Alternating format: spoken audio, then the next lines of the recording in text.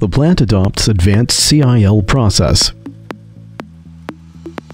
Crude ores with maximum particle size of 200 mm will be transferred to crude ore bin by truck and screened by grizzly on top of crude ore bin to prevent lump ores and other things from getting into the crude ore bin.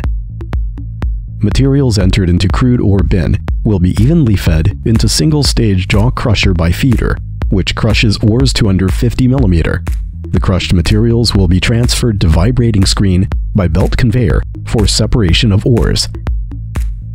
Under 10 mm will go to fine ore bin, while oversized ores larger than 10 mm will go into two-stage crusher, which crushes ores smaller than 50 mm and larger than 10 mm. Crushed materials will be fed into cone crusher for crushing, and the particle sizes of the products will reach under 10 mm. The products will be fed to belt conveyor between single-stage crusher and vibrating screen by through, and then fed into vibrating screen for screening along with products crushed by single-stage crusher. This crushing process boasts of relatively low cost, simple configuration, and small particle size of products, which allow it to be extensively used by mines at the moment. Ores in fine ore bin will be fed to belt conveyor by feeder, which will transfer ores to single-stage ball mill. The ball mill uses rolling bearings, which can save 30% of energy compared with sliding bearings. Motor and reducer are well-known brands, while electrical components are manufactured by Schneider. To process oxidized gold ores with fine disseminated grain size of gold, two-stage closed-circuit grinding process is adopted.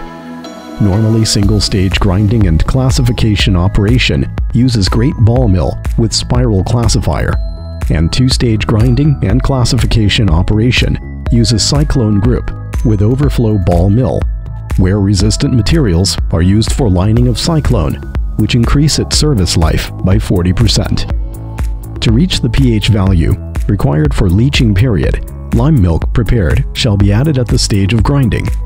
Cyclone overflow will go through vibrating screen for removal of rejects and then goes into modified high-efficiency thickener. Underflow of cyclone will go back to two-stage ball mill for grinding again. 1. Degassing tank has been added to eliminate bubble particle attachment and realize parachute-like sedimentation.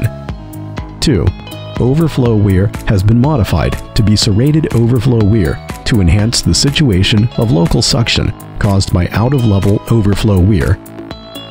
Thickened pulp will be transferred to vibrating screen on leaching tank by underflow pump of thickener for second removal of rejects, and the pulp will enter into pre-leaching tank after removal of rejects. Active carbon will be added into the last carbon leaching tank and brought to previous carbon leaching tank by air lifter. Saturated gold-loaded carbon will be transferred to desorption and electrolysis workshop from the second leaching tank through screen.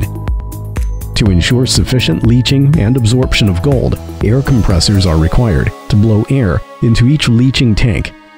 NaCN and lime milk need to be added into each leaching and absorption tank.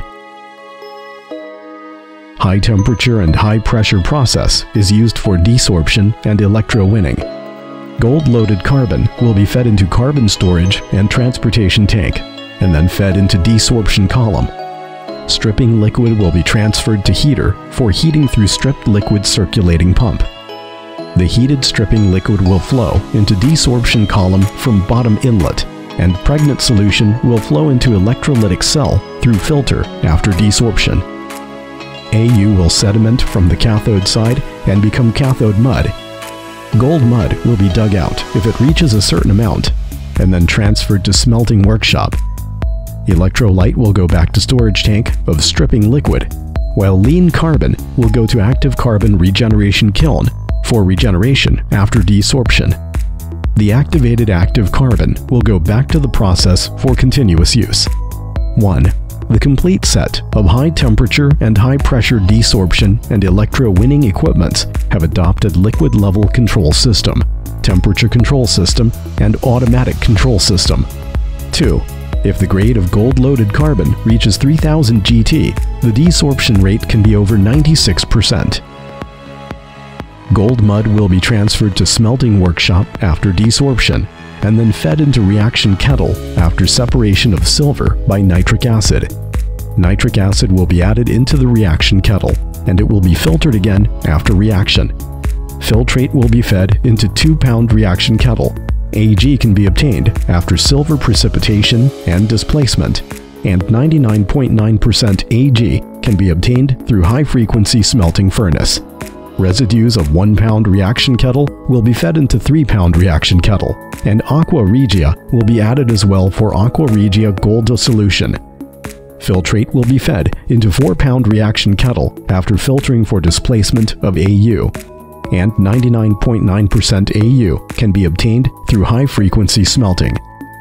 Exhaust gas and waste fluid generated through entire smelting process can meet discharge standard after treatment, which can significantly reduce the damage to environment. This process is the mainstream ore concentration process for oxidized ores in today's world, and the whole CIL process boasts of relatively high Au and Ag recovery, which can reach over 90%.